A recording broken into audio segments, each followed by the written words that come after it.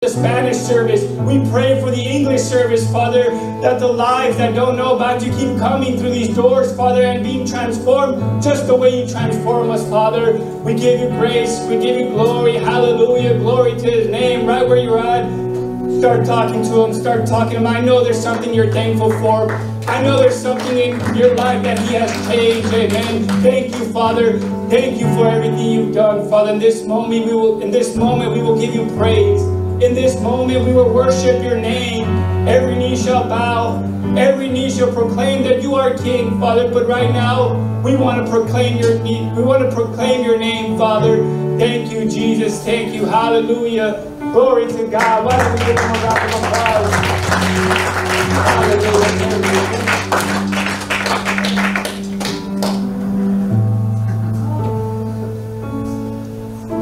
Amen. Hallelujah. How beautiful it is to give thanks to God. Amen. Well, right now we're going to enter into our worship music. We motivate you guys. God's Holy Spirit gives us the freedom to express ourselves, right?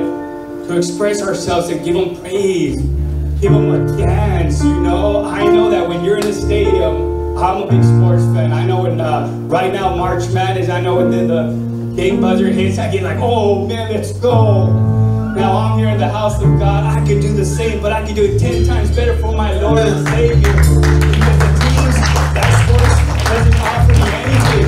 But when I dance for my Lord, and when I shout for my Lord, I know that my spirit is being rejoiced in His presence. Amen.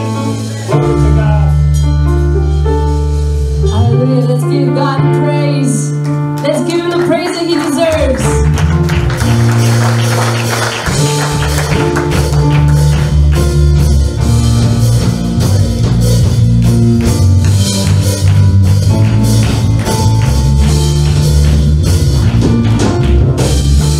Every knee shall bow, every tongue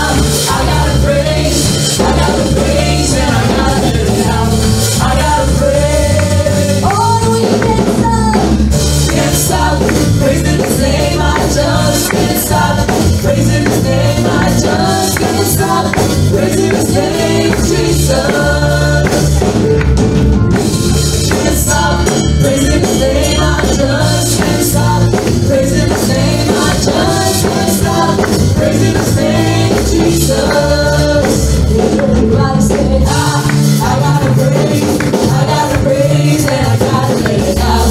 I gotta praise. Go ahead and praise today. We got that praise. I gotta praise, and I gotta let it out. I gotta praise.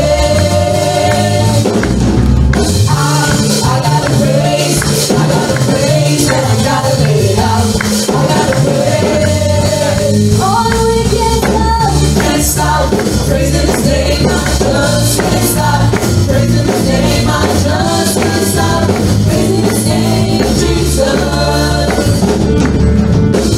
Can't stop praising His name. I just can't stop praising His name. I just can't stop praising His name, Jesus. Can't stop praising His name. I just can't stop praising His name. I just can't stop praising His name, Jesus. Oh, let's declare today we can't stop praising His name. Can't stop praising His name. I just can't stop praising His name. I just can't stop praising His name, Jesus. Let's sing it up together. We can't stop. Can't stop praising His name. I just can't stop praising His name. I just can't stop praising His name, Jesus. Can't stop praising His name. I just can't stop praising His name. I just can't stop praising His name, Jesus. Can't stop praising His name. I just can't stop praising His name. I just can't stop praising His name, Jesus. Hallelujah, we worship you, Jesus, today. We honor you and glorify you today, Lord. Hallelujah, hallelujah. Oh, why don't you lift up your hands right there where you are. I don't know what situation you've been going through. I don't know how your life is right now. But many of the times we fall short of the glory of God, but God is still there with us. And if you feel like you failed, if you feel like you're no longer close to God anymore, I'm here to remind you that God is still here waiting for you with His hands wide open. And if today your prayer is for God to draw you closer, tell Him, Lord, draw me closer to you. I need more of your presence, God. I need more of you, Lord. I've strayed away from your path, God, but I am right here, Lord. Why don't you sing to Him? Draw me close, Lord. Draw me close to you. I want to be right next to you. I want to go to that place where I am transformed, where my heart is transformed, where my mind is transformed, God. Draw me close, closer than before, closer than I've ever been. Sing it out loud, sing it, sing, draw. So draw me close, closer than before, closer than I've ever been. Oh God, draw me close,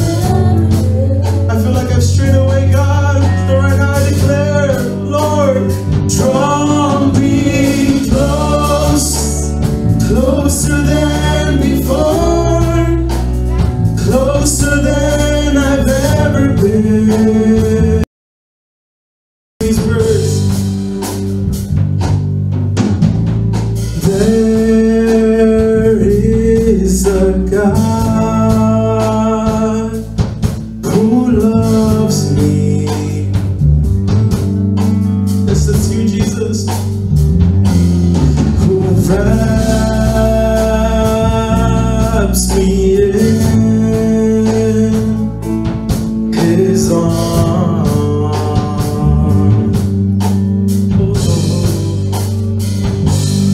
And that is a place where I'm chained.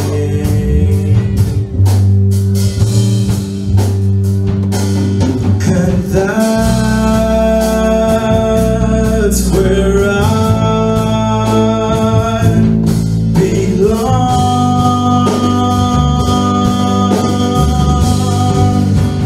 Take me to that place, Lord, to that secret place where I can be with you, and you can make me like you. Wrap me in your arms, wrap me in your arms, wrap me in your arms. Take me to that place, Lord, to that secret place where I can be with you, and you can make me like you. Wrap me in your arms, wrap me in your arms, wrap me in your arms. See, there's a God.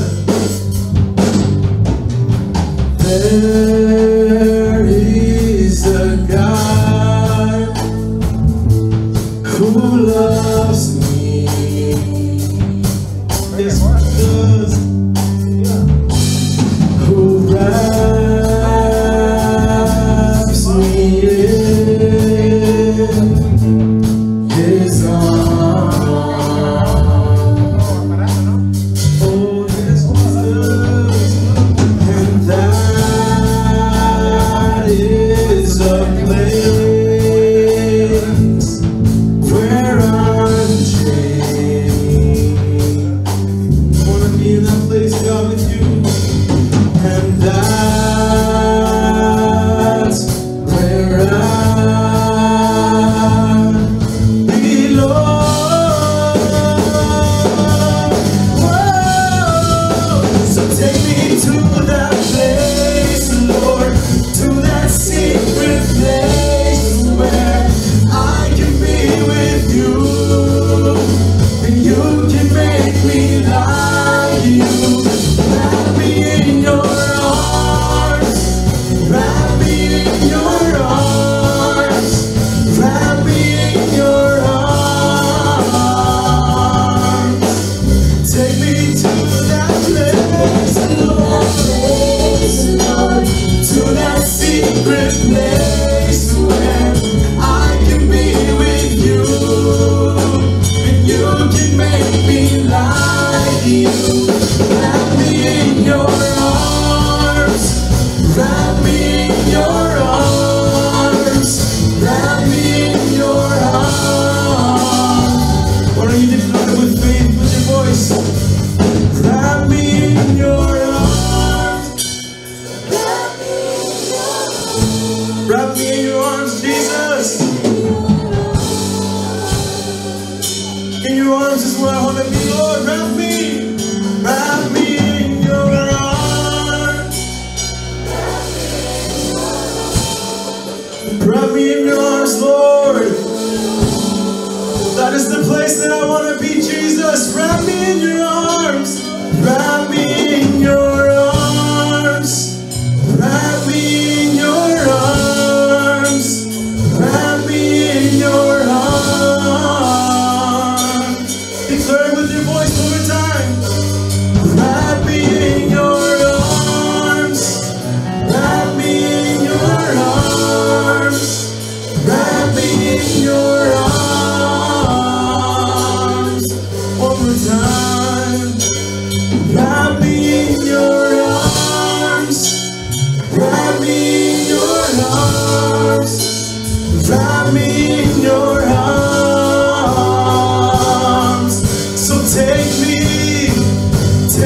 take me to that place, Lord, to that secret place where I can be with you, and you can make me like you. Wrap me in your arms, wrap me in your arms, wrap me in your arms. So take me to that place, Lord, to that secret place where I can be with, and you can make me like you, Jesus. Oh, wrap me in your arms, wrap me in your arms, Lord. Right now is the moment for God to wrap you in His arms. Why don't you close your eyes right there where you are and stop looking around. Close your eyes and look upon the Lord. That problem that you're going through, that situation that you're in right now, God is right here with His arms wide open, and declare, God, I need you. Wrap me in your arms. Wrap me in your arms. Wrap me in your arms. Wrap me in your arms. Take me, Lord, to that place. So take me to that place, Lord, to that secret place where I can be with you, and you can make me like you. Wrap me in your arms, wrap me in your arms, wrap me in your arms. There is a God. Wrap me in your arms. There is a Wrap God. me in your arms. God has a question today. Wrap me in your arms. God has a question today. God is asking, what's holding you back? Why are you holding back, son? Are you scared? Are you scared? Why are you afraid to talk to me? Are you scared? How many times have I saved you before? How many times were you so close to death? Have I not saved you, son? Or maybe you're shy. You know what, God, this is, I don't know. Maybe you're shy. God's word teaches us, you know what? He didn't give us a spirit of timid. He gave us a spirit to be brave. Amen? Or maybe you feel weak. Why are you weak? If God is with you, who is against you, brothers? Who is against you? He has empowered you, amen? In this moment, there is a God. There is a God who loves you. There is a God who protects you. Or maybe you're feeling guilty. You know what, brother? I don't deserve this. Neither do I. Guys, I don't deserve this. I do sins. You know, after leaving this, I'm probably going to do the same thing. But there is a God. There is a God who died for us on the cross. His name is Jesus Christ. So one more time, there is a God. And God wants you to speak to Him, amen? There is a God. There is a God who loves me. Oh yes, Jesus, who wraps me in His arms. That is the place where I want to be, Lord. And that is a place where I'm chained.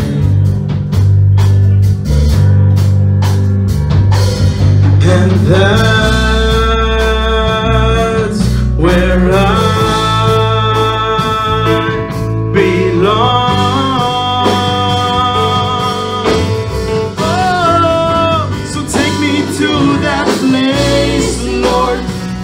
Secret place where I can be with you, yes, and you can make me like you.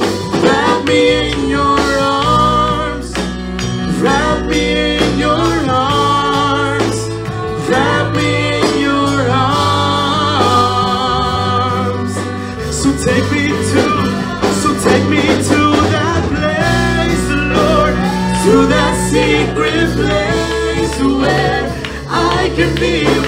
you, Jesus, and you can make me like you.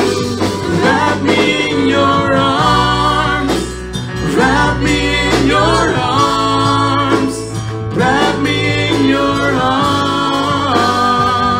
We have our moment right now. Why don't you lift up your voice and sing it? Wrap me in your arms, wrap me in your arms, wrap me in your arms. Jesus, we're going to invite you to open the heavens right now. Let it rain, let it rain. Open the floodgates of heaven. Let it rain. Oh, he is here right now. He is here right now. Open the floodgates. Oh, there you are. God is answering. God is answering right now. In the name of Jesus, in this situation that you're going through. Oh, God, let it rain. Open the flood. Let it rain in this place, Jesus. Let it rain. Let it rain. Let it rain. Open the floodgates. Let it rain in this place. Let it rain. Let it rain. Let it rain. Open the floodgates. Holy Spirit is here right now. Oh, let it rain. Let it rain. Yes. Let it rain. Open the floodgates of heaven. Oh, let the heavens open. Let the heavens open. Let your kingdom move. All our faith and hope in our great God. Let the heavens open. Let your kingdom move. All our faith and hope in our great God. Let the heavens open. Let your kingdom move. All our faith and hope in our great God.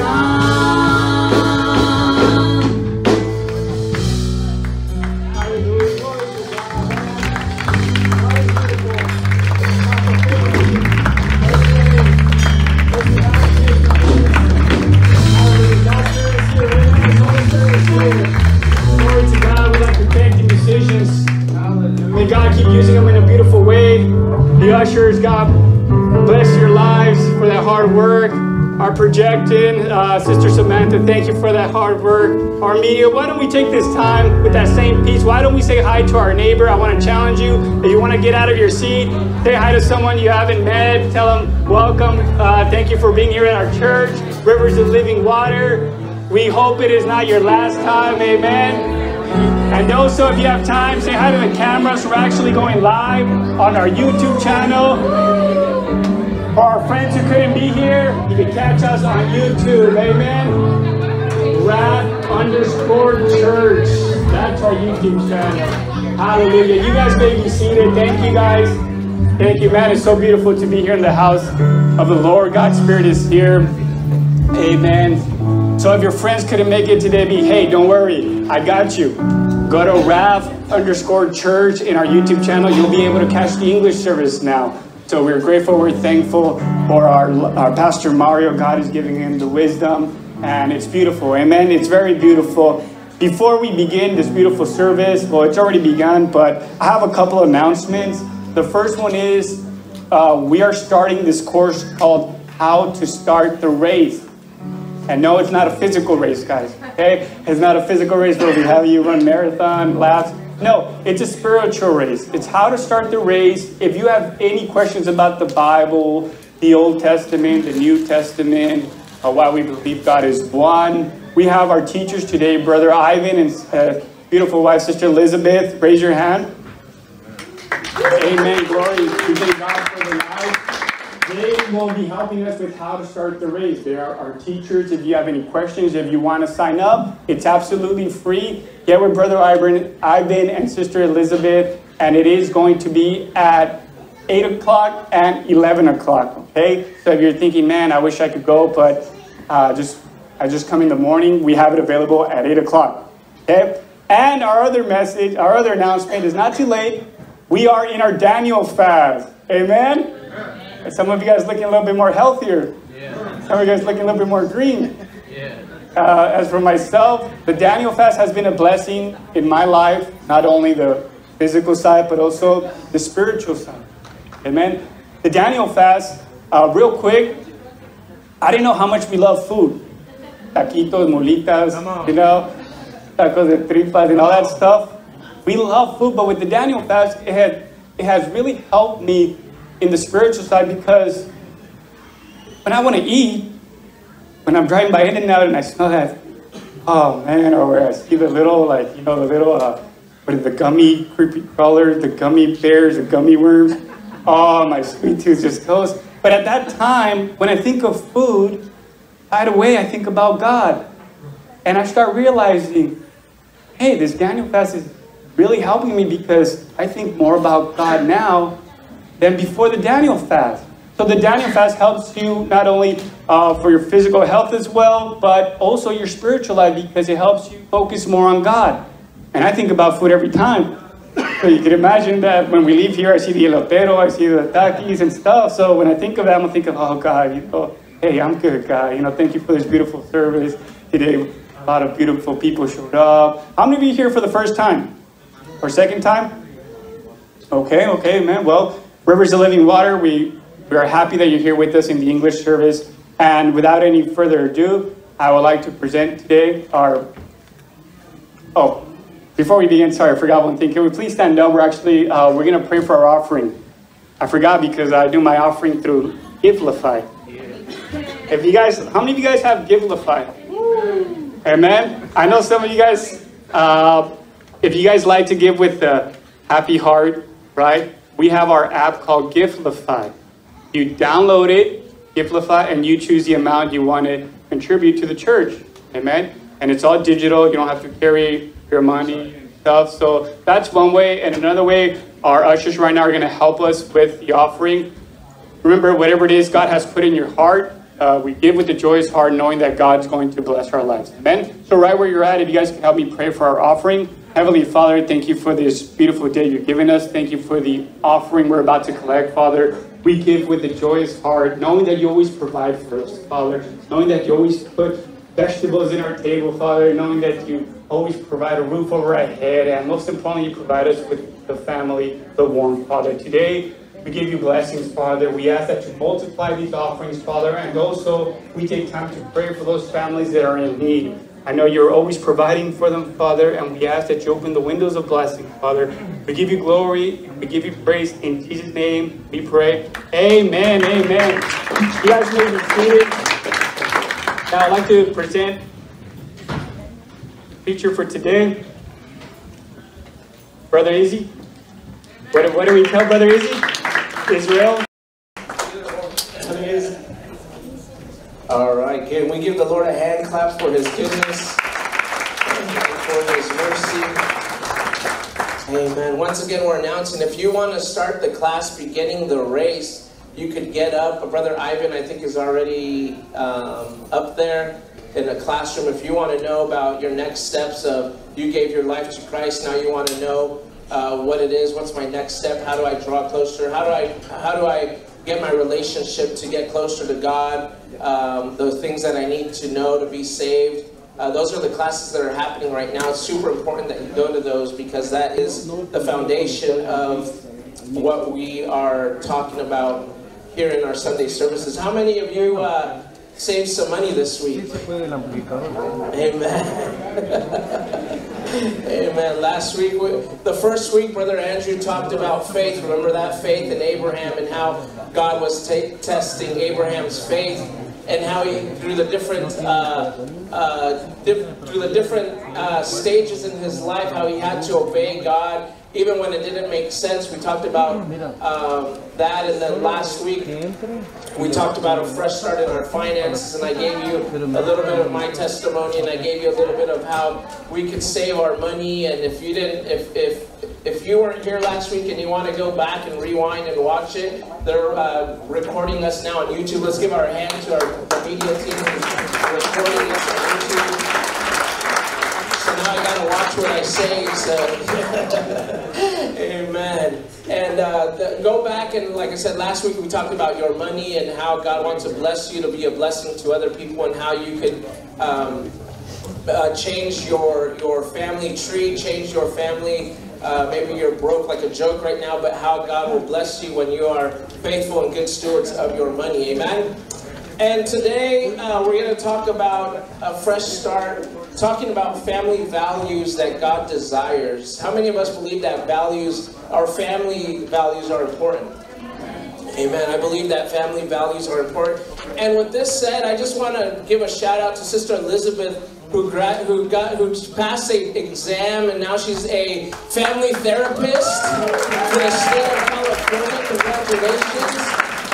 So she's going to teach the class. I'm just playing. I'm no therapist, not even close to one. I just like throw everyone out of the door and say, figure it out. No, but she takes the time. If you need help with anything, I'm sure she can give you some tidbits, and she's going to say stuff. I'm going to probably say stuff today. She's like, man, that's so wrong. But just hang on with me. Just hang on for a little bit. Hey, enjoy the ride. We're going to talk about family values that God desires. I think it's important that we talk about these things because for whatever reason in our culture, in the Hispanic culture, it's very difficult to different cultures, the Chinese or the Caucasians or different people, where they sit down and they talk and they dialogue about your future, and they say, hey, how's it going? They sit around the dinner table, and us as Mexicans, we're like cutting the lawn and eating a burrito at the same time and talking to the comadres and the friends at the same time, no?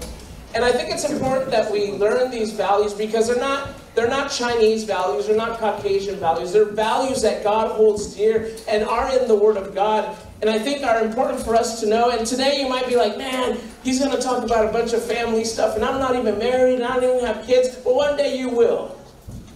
And I hope you learn this lesson so you don't run into the same problems that some of us run into, or the same issues. Because some of you are thinking, you know, in the future, Lord willing, I'm going to be married, you know, have a husband, have a wife, you know, 4 or 5 kids, I don't know, the horse and chickens in the backyard, what do I know? But I believe that if we talk about these things, these family values, I think it's going to help you out. Whether you have kids like mine are 14, my oldest is 14, my youngest is 10, some of you, Brother Levi has a newborn, super cute newborn that we're gonna have to watch. No, we have to make sure que se porta bien. No, make sure that he's doing good. And a lot of us, we don't talk about these things, but I think it's important that we talk about them. Are you ready? Amen. Let's stand to our feet. We're gonna go to the book of John, chapter 14 and verse 6 as our starting verse. I'm gonna ask that we stand. John chapter 14. Everyone got a handout too. I made a outline for you guys to fill out during our. You guys like those? Yeah. All right. So that way you can take them to your home, take them to your dad, and say, "Hey, this is what we talked about today." John chapter 14, and with the help of Samantha, she's going to help us out today. Amen. John chapter 14 and verse 6 says, Jesus said to him, everyone say, "I am the way, the truth, and the life." Once again, Jesus said to him, I am what? And no one comes to the Father except through me. Can we read it one more time? You like this one? Let's say it all together. Ready, go. Jesus said to him, I am the way, the truth, the life. No one comes to the Father except through me. Let's give the Lord a hand clap. You may be seated. Father, we come before you. We thank you for this time that we're going to be able to share your word today, God. I ask you that you use me once again to speak your word today. Lord, that you may open up our hearts to understand what you have placed in my life, Lord, that to speak today. I ask you that you open up our ears, Lord, to hear what you have for our lives, Lord, that we may be obedient and be doers of your word. We thank you. In Jesus' name we pray. Amen, amen, amen. Family values that God desires. You're going to be following me on the PowerPoint. I'm going to have all the, this time I did it right with all the good points on there, so you'll fill out your outline as we're going through this. Amen? There has never been a time where family values have been under fire like they are today. We are living in times where they are trying to change the status of marriage from being a man and a woman to being a man and a man, or a woman and a woman. We're living in times where we have to do, or they tell us to do, what feels right in our own hearts. But the Bible tells me that the heart is the most deceitful of them all. It feels like, and they tell you, do what it feels right. Do what your heart tells you. If you feel like you can be a girl, then be a girl. If you feel like you can be a guy, well, then be a guy. If you feel like you can do what feels right. And then there's never been a time like never before where family values have been on the radar of government, on the radar of this world. But I'm here to tell you that there is truth. And the Bible says that Jesus said, I am the way, the truth, and the life. There is truth in this. We've been told that we have to be tolerant and that we can't offend anybody anymore. We've been told that we have to make sure that we use the correct pronouns. Can I be true? Can I be real today? Hallelujah. If I offend you today, that's not my point. That's not what I want to do. I just want to share truth with you today. We have been told that we can't offend, and we have to make sure that we talk to people correctly and use, like I said, use the correct pronouns. And even in the church, we have been taught to be more tolerant with people. Oh, brother, how are you? Oh, you're still living in sin? Well, God bless you. Come on, y'all. God ain't gonna bless you if you're still living in sin. We don't preach about fornication. We don't preach about adultery. We don't preach about homosexuality. We don't preach about there is a heaven, but there also is a hell. You don't like that, that's all right. We don't talk about those things. And of course, I'm not saying that we hate you if you're living this lifestyle, but at the same time, we love you enough to tell you that you're not living the way and according to the Word of God. That there is truth, and you find that in Jesus Christ. Someone say amen. Amen. What am I trying to say? Because the enemy is using the same tactics that he's always used to attack the family. What did he do? What was the first sin committed? Adam and Eve, to disobey, to sin, to go against the family. And I think it's important for us to talk about a fresh start in our family values. What are our family values? Hallelujah. Psychologists say that the values that we instill in our children from the time that they're born to the time that they're 8 years old, that's where we have the most influence. From when they're born to 8 years old. Any 8-year-olds here? Good, they're being influenced in class. There's one right there. Bro, that's the age. Come up here so I can show you. We can see how an 8-year-old looks. Come here. What's your name? Huh? I can't hear you. I'm deaf. Oh, Luke. Oh yeah, you're Garcia. Oh yeah, you're Tim. Luke. All right. 8 years old. What I pour into Luke as a parent, all the values, all the verses of the Bible, all the morals, I have until this age, they say, to influence him. Because after this age and above, they get influenced. Thank you, Luke. Let's give Luke a hand clap for this looking sharp today. What I do after 8 years old, they get influenced by others. By what they see, by what they hear, by what they're taught at school, by what their friends say. I'm fighting things that I never fought in my house, that my parents never fought with me, that I'm fighting in my house. Because they're being influenced at school. Like, where did you learn that? Where did you hear this? What did you just say? Right? Because the values, and I think it's important for us as the church to teach these things. And you might ask, well, how is it that we influence our children? How is it that we influence our friends? How is it that we can influence those that are around us? Because I don't know about you, but when my dad calls me and says, hey, we need to talk, it's because I'm in trouble. And I'm like, man, what does he want to talk about? I start looking at my life. I start looking at my wife. I start looking at my kids. Start looking at it. I'm like, what am I doing wrong? And it's like that gut wrench, like, man, am I doing something wrong?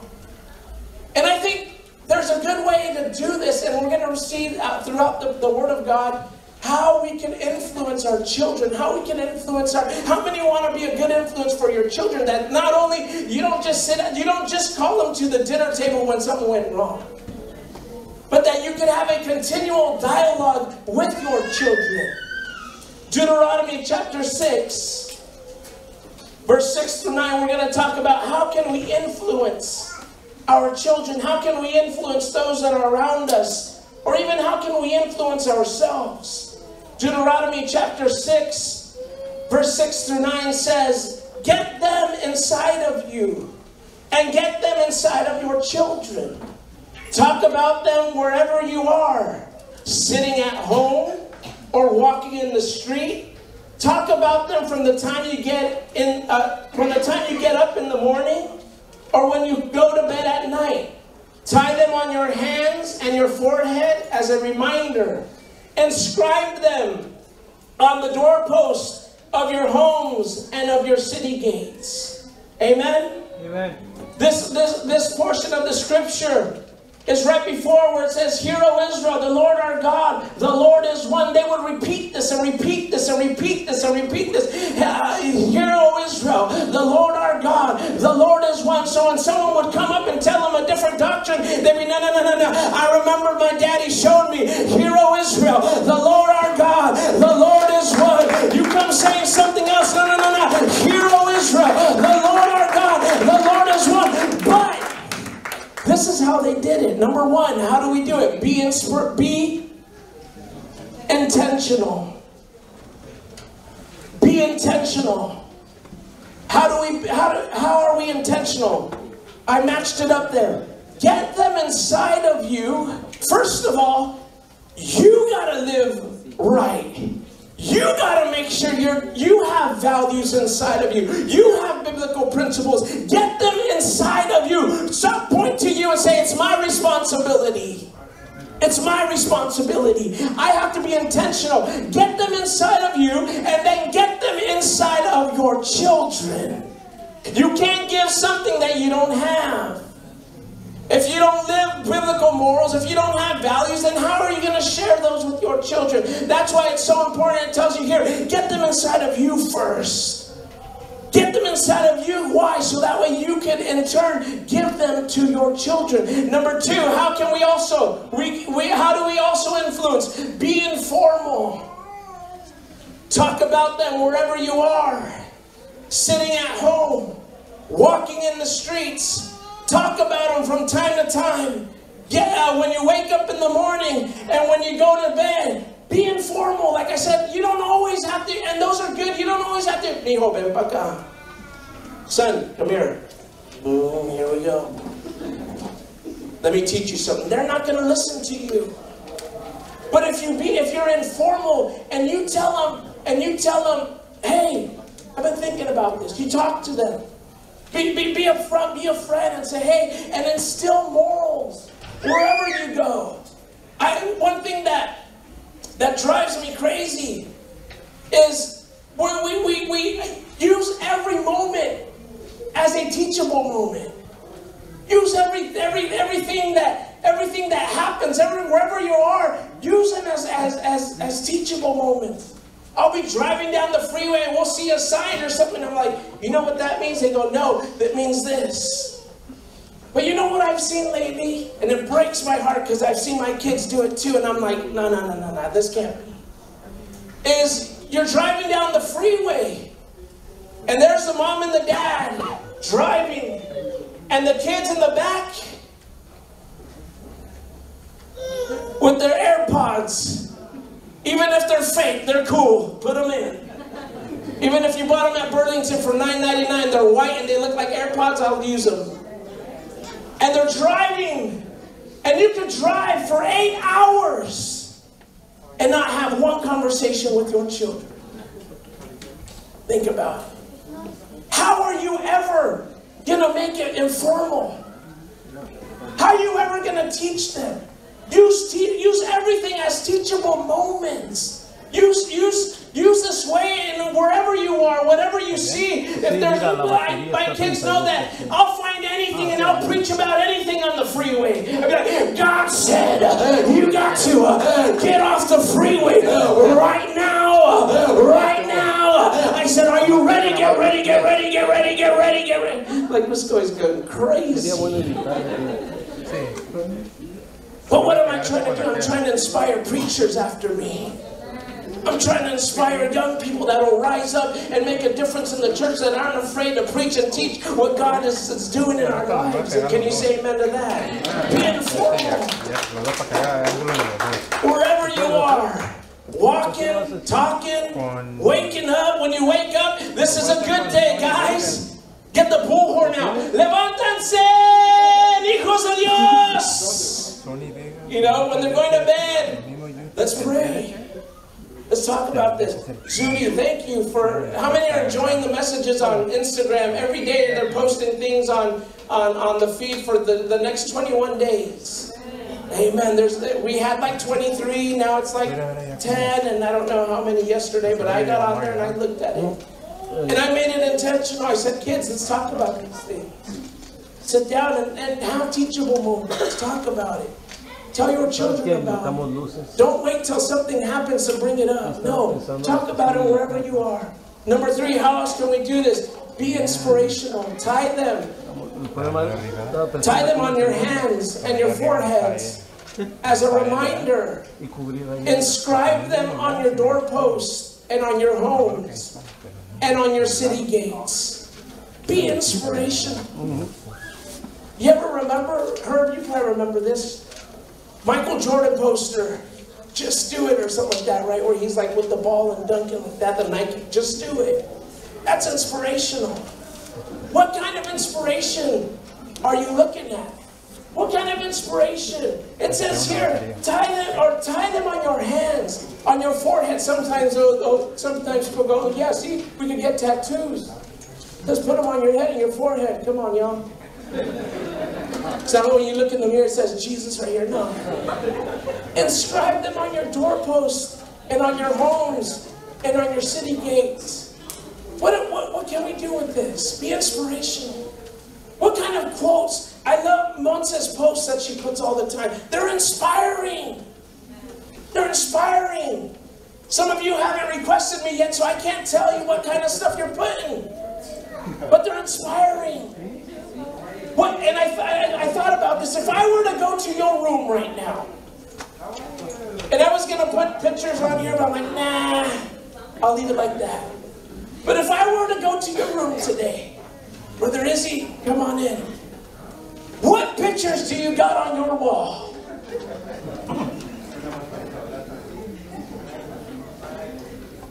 The top model of the year, the marijuana plant bush, smoking zone, get high, do this. My son's into lowriders and cars. Who got him into that? I'm trying to rebuke that out of him because I don't like that at all. I told him, that's ghetto, bro. Sorry if you like cars like that. That's your... I'm like, that's just not my thing. I'm like, that can't be your thing either, man. Come on. But what are you being inspired by? Every time you walk into your room, you're inspired by pornography. You're inspired by this. You're inspired by getting high, and you're inspired by this. What's on your doorstep? What's in your house walls? What's around you? What's in your mirror? What's in your car when you're driving? What are you looking at? It says here, put them in your hands. Put them in your forehead. Put them where you can see them around you. The Lord is my shepherd, and I shall not want. You can do all things through Christ. Greater is He that is in. All these inspirational quotes. In my office, I have a thing that says you can do all things through Christ. Because there's days where I'm like, man, I don't know if I can do this. I look at it and it inspires me.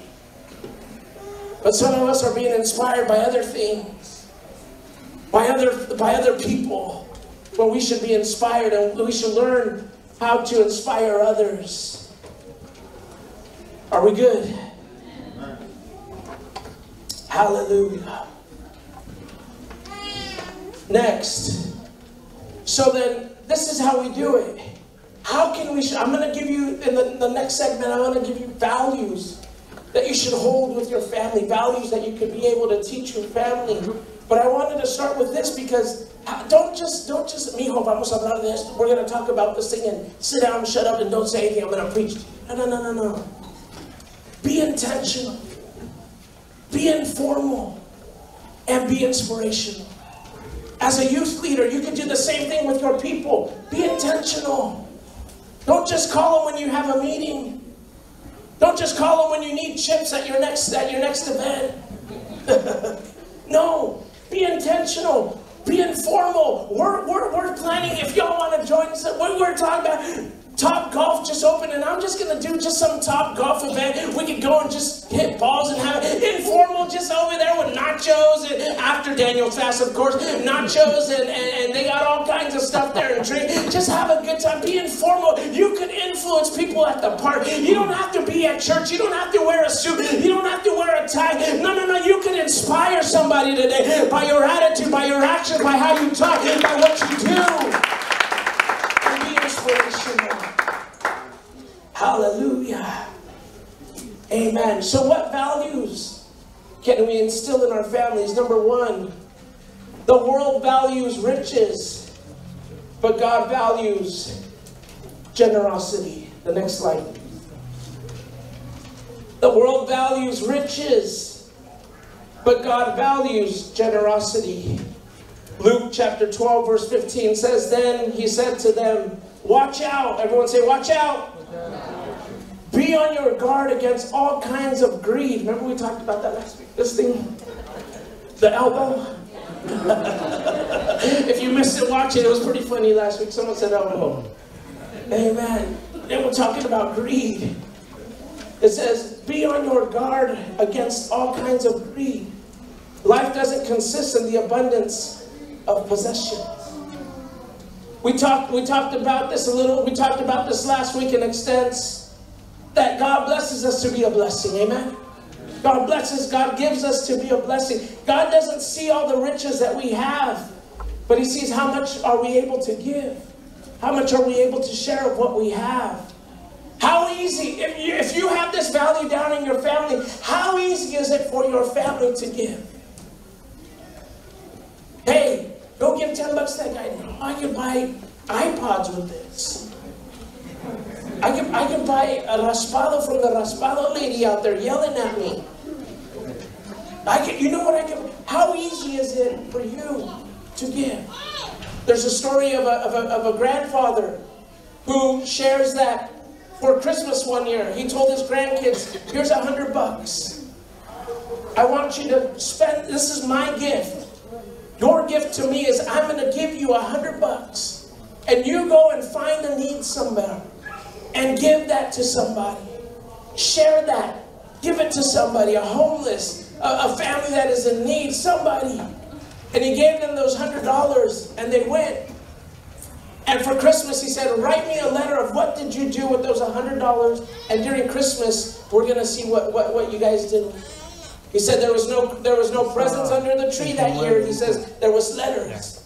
And he opened them up and he was saying how his granddaughters gave to a mom, a single mom that needed a place to stay, and they were able to buy a hotel room for a day or for 2 days. How they were able to feed the homeless, how they were able to give clothes and blankets to the homeless. And he said, and it said how they felt and all that stuff, and how they were blessed to be able to be a blessing. And then he asked them, he questioned them, and this is where the test was. He said, next year for Christmas, do you want me to buy you a gift, or do you want me to do the same thing? He said, no, we want to do the same thing again. Why? Because generosity is contagious. When you see the lives of people that you can change because of the blessings that God gives you, that's when you know you're living a life of generosity, of being able to give what God has given to us. Amen? Number 2, the world values achievements. God values relationships. Number 2, amen. The world values achievements, but God values relationships.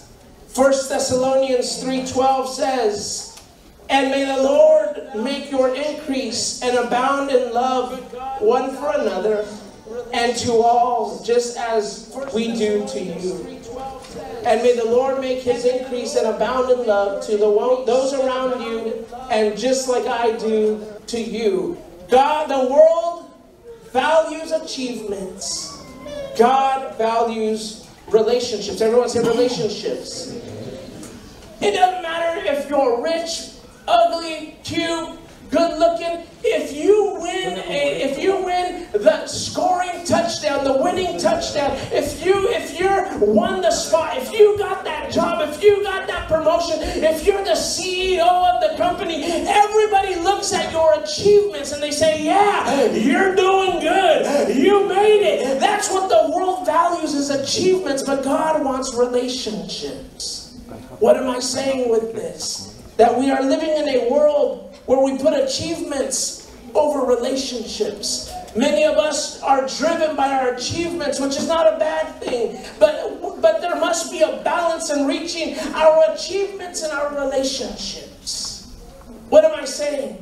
As sons, as fathers, as husbands, as leaders, as an employee, there has to be a balance in our lives. We want to we want to get the latest model of car. We want to get the greatest this. We want to do this. As leaders, as an employee, there has to be a balance in our lives. We want to we want to get the latest model of car. We want to get the greatest this. We want to do this. As leaders, as an employee, there has to be a balance in our lives. We want to we want to get the latest model of car. We want to get the greatest this. We want to be a balance here. You have to learn as family, you have to learn how to balance these things. Family matters more than status. There has to be a family matters. You have to learn as status. Wife, quit pitching your husband on these things. Family matters more. I would rather be poor in status, but rich in my relationships with my kids. That's status. Because some of us are living where your dad, you don't see him because he's working and working and working and working. And you say, "Where's dad?" He's working. What's your dad's last name? Working. He doesn't know how to balance that. And you got to tell him, "Dad, I need your attention. Mom, I need your attention. Mom, you need to be here for me." We say, "Oh, there's open house at the school." Forget that. I got to work. "Hey, there's a play going on at school." We don't got time for that. "Hey, let's go to McDonald's and have a..." We don't have time. Come on, y'all. Relationships versus achievements. We want to be the greatest. We want to be the best, so everyone can look at us and say, "Yeah, he got it. He's doing this. He's doing..." I'll tell you this story. It just came to my mind. There was a funeral, and there was a husband who had passed away, and the family was sitting there in the front, and friends would come up and they say, "Oh man, this man is the greatest person in the world. He loved his family. He loved God, and he loved to do this, and he was such a great man, such an influencer. He changed the world, and he did all kinds of stuff." And the son tells his mom, he goes, "Mom, go see if that's dad in there." Why? Because to everyone else, he was this great superhero. But at home, he was never there. Family matters more than your status. Say amen to that. Amen. Are you understanding me? Amen. Hallelujah. Because it's more important that your family has because what is more important is not that your family has a 4,000 square foot home, but yet you can't love each other. What is more important that you have the latest kitchen appliance, but you can't sit and have dinner together? Is it more important to have the biggest, I think there's like an 86-inch TV now at Costco, but yet you can't talk to each other? status, relationships, achievements more. God values your relationships. Watch that your desires for success don't destroy your family. And for me, it's a struggle. This is a struggle.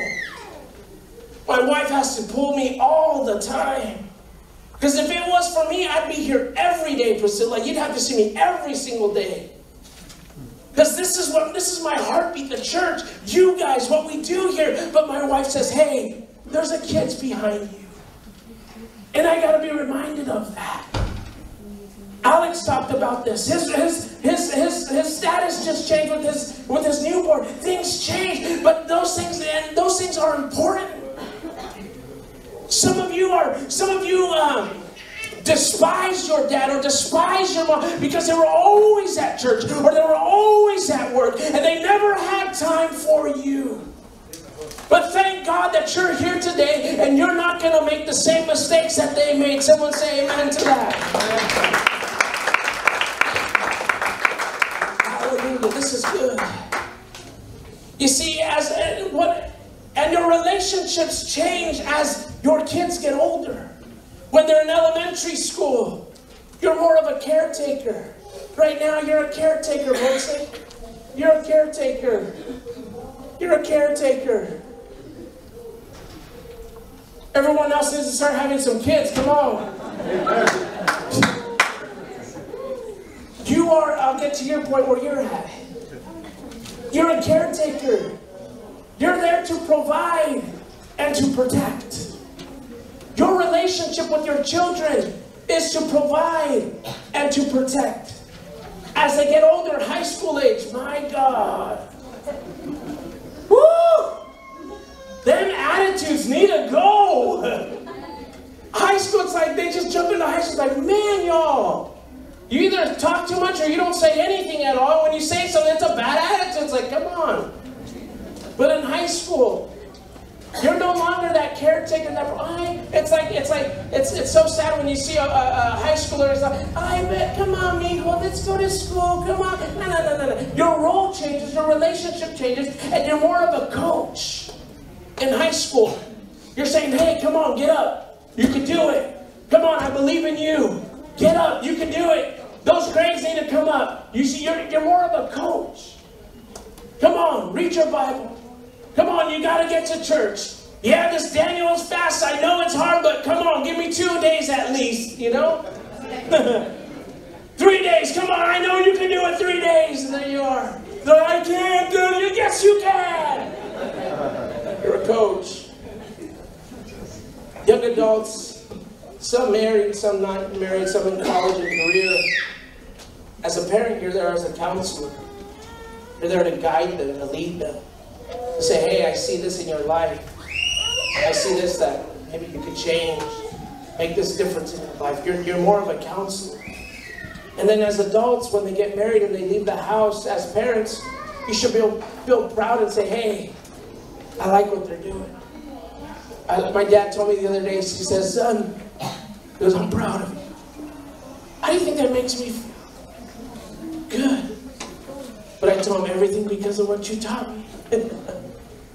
My work ethic, who I am, how I do things, reflects a lot on my parents.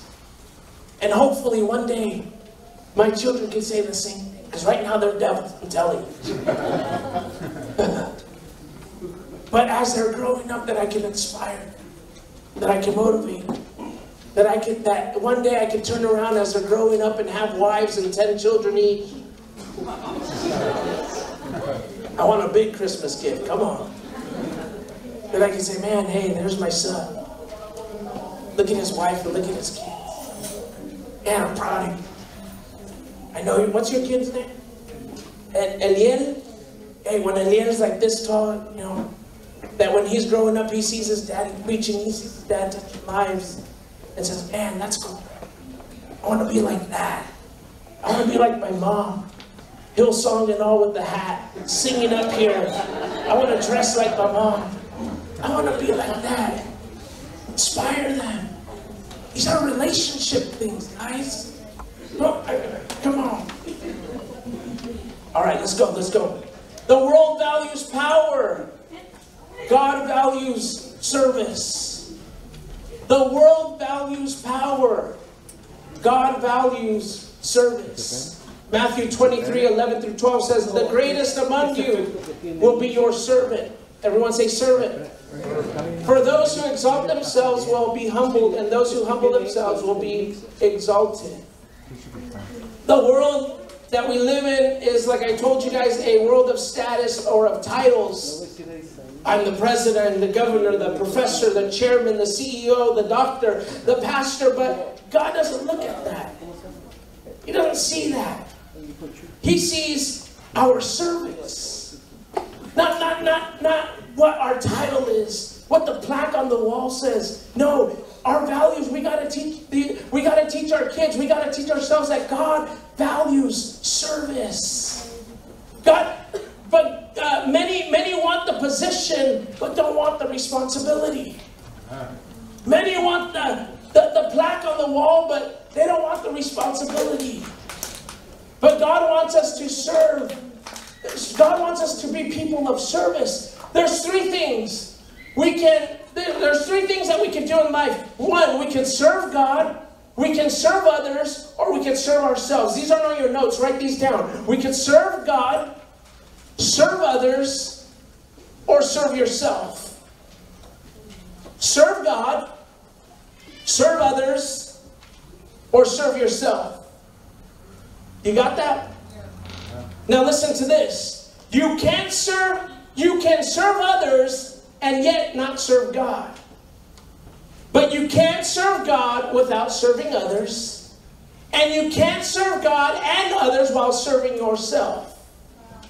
Does that make sense? I'll say it one more time. You can serve others and not serve God. You can have a homeless shelter and serve and yet not serve God. Okay? So you can serve but yet not serve God. You cannot serve God without serving others. And you can serve God and others, or you can't serve God and others trying to serve yourself. You can't do that. Me, it's all about me. No, it's all about Him. Always about Him. We are never too good or too important to stop and serve others. I've seen way too many people, nice people, loving people, good people. I mean, they'll do anything. The minute they get a title, do that. Go there. I don't talk to you. It's not about that. It doesn't matter if I'm the President of the United States. I'm going there. I'm trying. Vote for me. But if I'm there, I should be able to see everybody. Opportunities to serve. Oh, Elo, I can't talk to you. You're too new here. You go to Pomona High School. Oh no, what high school do you go to? Shafee High. I don't talk to Shafee High. I'm from, yeah. I'm from the Southern High School. Serve. To serve. Learn, guys, learn to serve one another. Doesn't matter if they're black or white, Jesus loves all of them. Jesus loves all of them. Learn to serve me as a preacher, I remember Sam Van Verden told me one time, or you mentioned in a preaching, he said, I never want to be to the position where he was flying in hotels and all in and out, preaching in large congregations and stuff like that. But his father reminded him and said, never forget what a drunk smells like. Because we can be all up here hot-headed and preaching, but yet we can never serve. That God always gives us a spirit of service. Amen. That wherever we are, whatever we do, that hey, we can reach out and extend a hand. Yeah, maybe they don't look like us. Maybe they don't talk like us. Maybe they do, maybe they don't. Maybe we don't even know where they live. But hey, you need a ride, I'll take you. That's why God gave you that 8-passenger car so you can take more people. You come to church by yourself sometimes and your car's empty. Fill it up.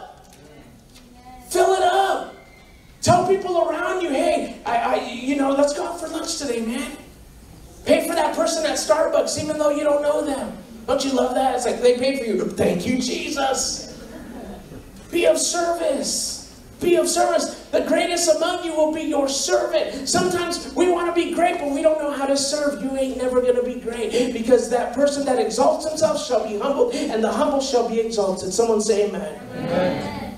I'm going quick now. Number 4.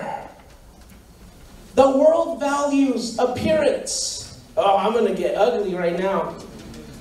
The world values appearance, but God values character.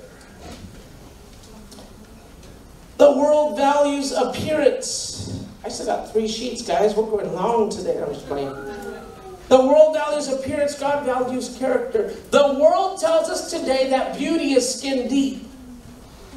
We have, listen to this, we have physical enhancement surgeries to look attractive and wear clothes to highlight them.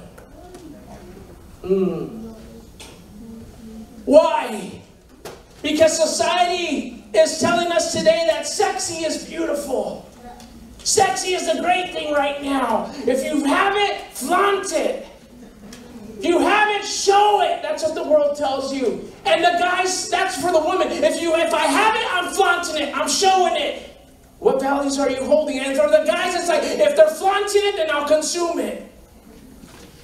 Think about it. What values are you teaching? What posters do you have on your wall? What values are you teaching? What values are you looking at, hearing? What things are you seeing? The world values appearance, but God values character. What is the Bible telling us? The Bible tells us that a woman should dress modestly.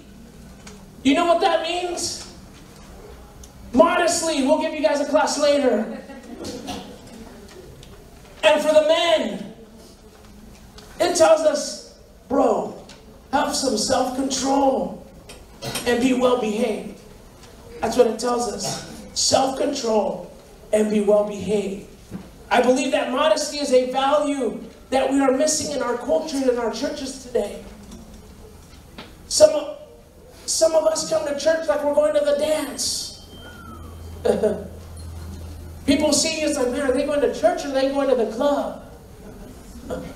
You can't tell them, I'm going to preach this, I'm going to preach. You don't like it, it is what it is. I got to tell you, I'm responsible for it. It's what are the values? What values are we teaching our kids?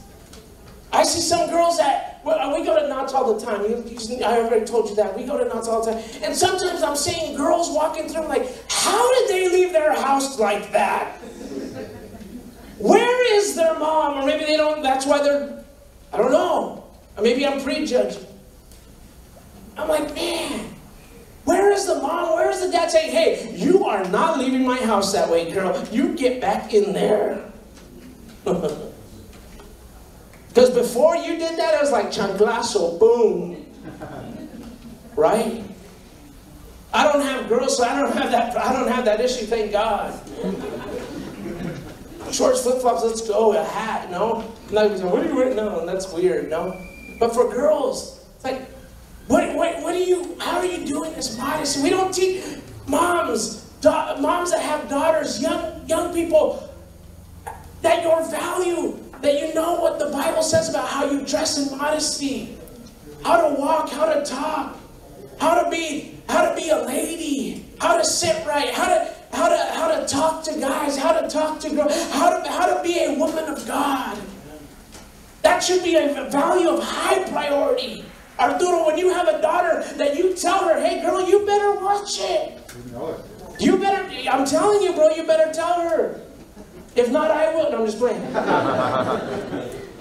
Hallelujah. Look at what 1 Samuel 16:7 says. But the Lord said to Samuel, do not look at his appearance, for at his physical stature, because I refused him. Talking about when they were looking for a king. For the Lord does not see as man sees. For the man sees at the outward appearance, but the Lord looks at what? The heart. It's time that we care more about the condition of our heart than we do of our outward appearance. That in us, we have this character of who God wants us to be. You see, many of us lack character. We are who they say we are. I am who people think I am. But when they ask you, hey, are you a Christian? No, I'm not a Christian. And then at church, are you a Christian? Yeah, I'm a Christian. Character. Be who you are. That you, us as parents, as fathers, as mothers, can instill character in our children. Can tell them what's right, what's wrong. What the Bible teaches. What the Bible explains to us. Be people of character. It's not so much our appearance, but really what's inside of us is going to reflect what's outside of us. Look at what the verse says here, and I did a stop here because it says, do not look at his appearance or his physical stature because I have refused him. For the Lord does not look at man, for the Lord does not see as man sees. For the man sees the outward appearance. Someone is looking at your outward appearance. Humans, us.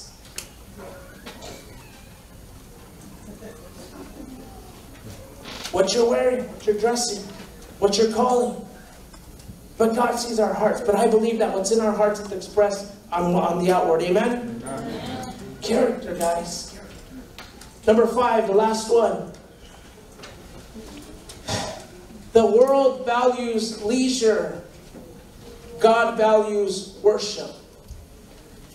The world values leisure and God values worship. We worship our work, we work at our play, and we play at our worship. What am I talking about? Is we worship our work. Our work, like I told you before, becomes our first priority. Work becomes our first priority. And then we work at our play, or our leisure, our time off, or time away becomes our second priority. And then we play at our worship. When I get a chance, I'll go to church. If I feel good, then I'll go. We give God our leftovers.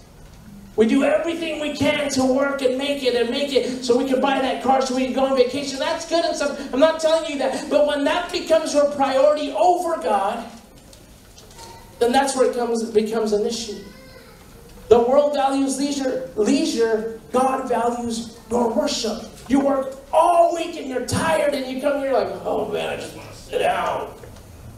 And you can't lift up your hands and give God your best for 30 minutes to worship, to praise Him. Look at what the Bible says in Jeremiah 29:13. You will see me and find me when you seek me with what? With what? You will see me, find me when you seek me with all. Lord, tell your neighbor all. All your heart. En español, todo tu corazón. That sounds good. All your heart. You will find me. You will seek me when you do it with all your heart. 21-day fast. Nah.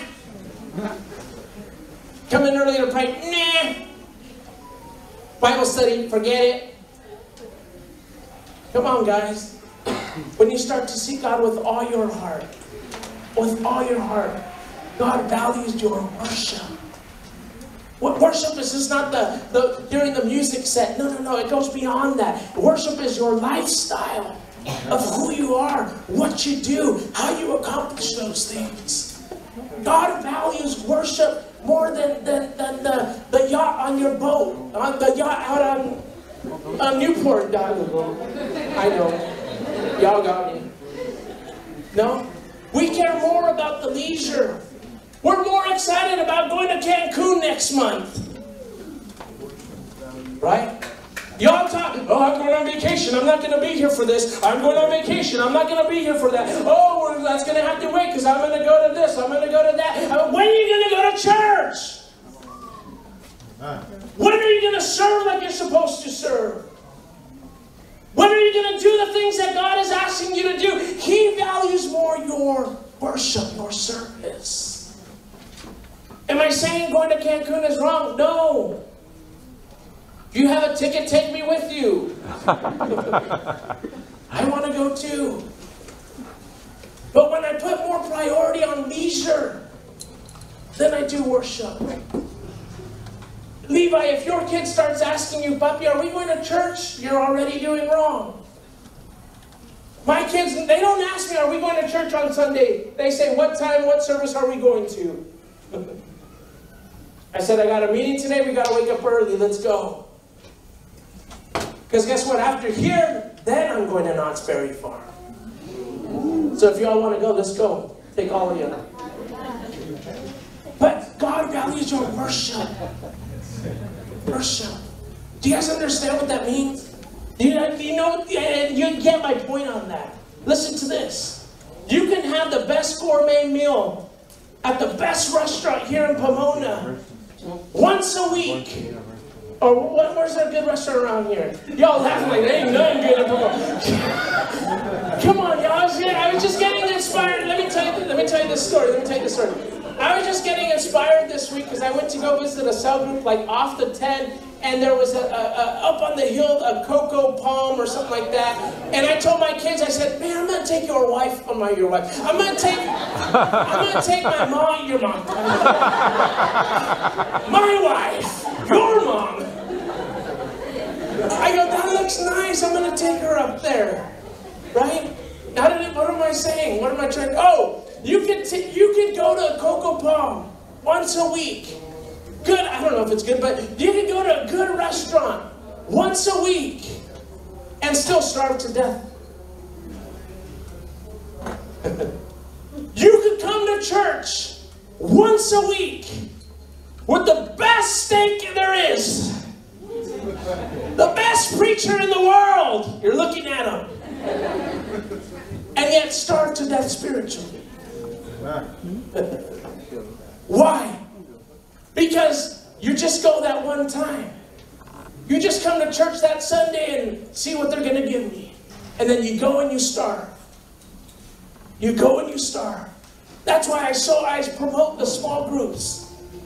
I promote small groups. Why? Because during the middle of your week, you can go and talk about these things. Have relationship. Have dialogue with people. Raise your hand if you're in a small group. The rest of you, what's going on? I'm going to start signing you up automatically, I think, and put you with somebody. I've been visiting some groups this last month, and man, I leave out of there motivated. I went to a group, Sister Lizette, she's not here today. I went to a group, she called me, she goes, brother, I just got a bunch of kids. I said, I'll go anyways, I got a bunch of kids too. I showed up and I think the oldest was 15 and they were all young from there. And guess what, I sat there and I taught them a little Bible study.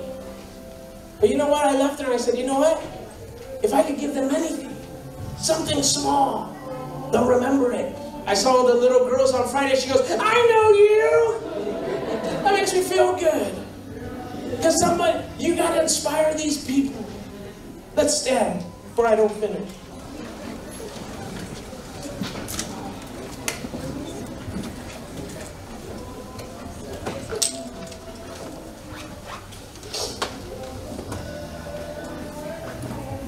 These things, take them with you. Maybe today, God wants to give you a fresh start in your family. Maybe you're a dad, you're a mom, and you got your priorities mixed up. God wants you to align them. Maybe you thought by giving your kids, this is something important too, maybe you thought by giving your kids everything that they wanted would make them happy. But in reality, what makes them happy is by you being there. Amen? Maybe those things you need to align and change.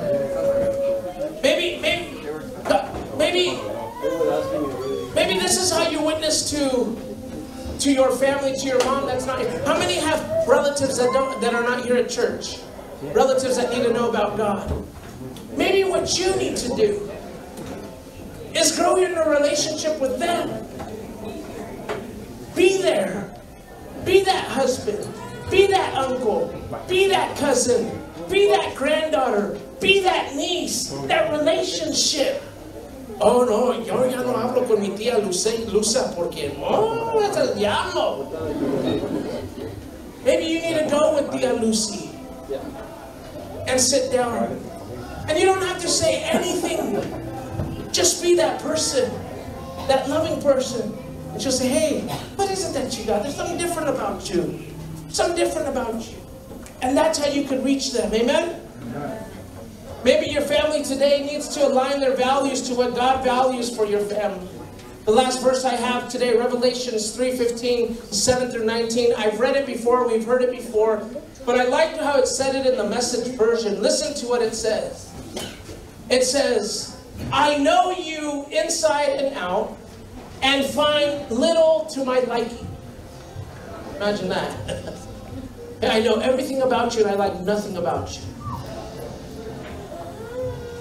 You are not cold, you're not hot. Far better to either be hot or cold. You're stale. Who likes stale chips? Right? Nasty.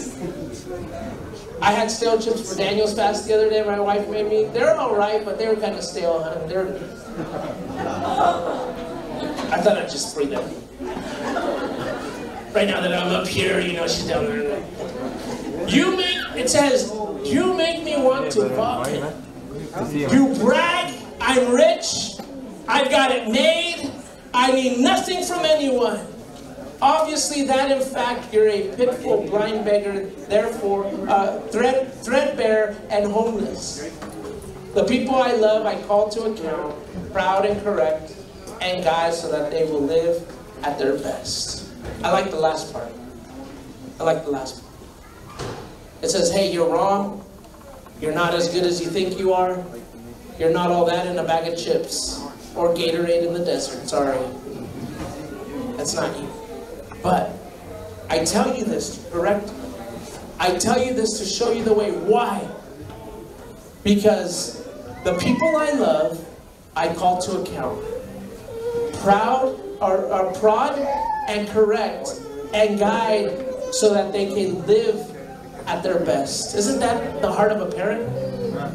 The reason why I correct, the reason why I discipline, not because I don't love them, no, because I love them, I correct. And God is the same way. He says, because I love you. Because if He didn't love you, He'd let you do whatever you want and get lost. But He says, I bring you to a place like this because I love you. I've called you because I love you. If you're here for the first time, I love you. Listen, I want to correct what's wrong in your life. You're hot, you're cold, you're all this, you're all that. Yes, but I'm here to give you an opportunity to correct that, to give you a chance because I love you. Because I love you. Isn't anyone grateful for that? That God just didn't give up on us and say, hey, you're no good for nothing. I can't do nothing with you. You messed up. You did this. You did wrong. No, no, no, no. God brings you back to correct you to say, hey, I love you. I love you. There where you are, close your eye. Father, we come before you. Lord, this message of these values that you